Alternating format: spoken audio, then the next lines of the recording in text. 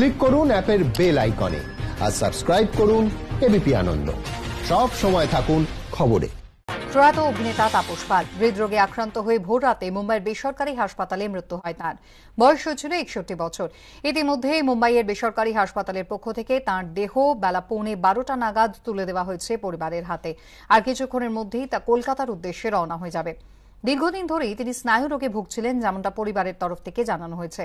কথা বলা এবং চলাফেরায় তাঁর সমস্যা ছিল। অভিনেতা সৌমিত্র চট্টোপাধ্যায় কি জানিয়েছেন তাপস পালের প্রয়াণের পর শুনব।